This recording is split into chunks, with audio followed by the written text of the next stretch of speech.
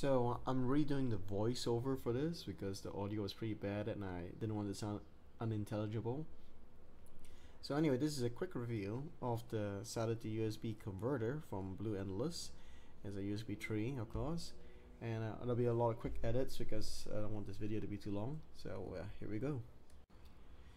So this is the converter itself. As you can see, there's a AC power in, and there's a very short USB cable.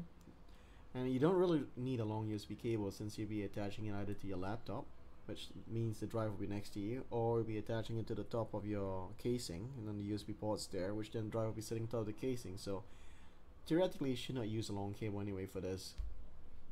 Now here's the power adapter. The power adapter takes in 100 to 240 watts, so it's practically a power adapter which you can use anywhere in the world at 50 to 60 hertz. And it takes inputs about 0.8 amps of power, but outputs at 12 volts at 2 amps of power. So it definitely can power any hard drive that you have.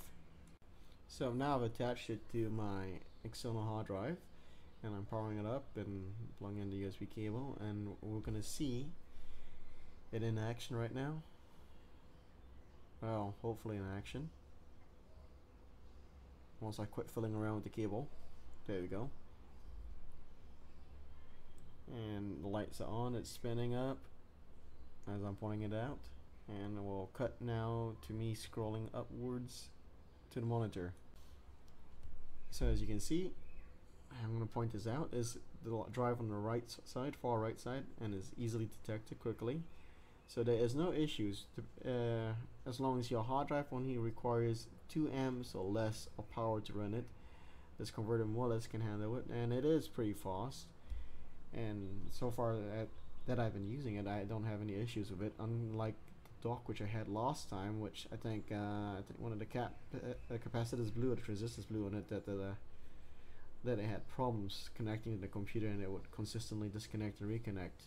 But anyway, so far I'm very pleased with this product, and that's my quick review of it.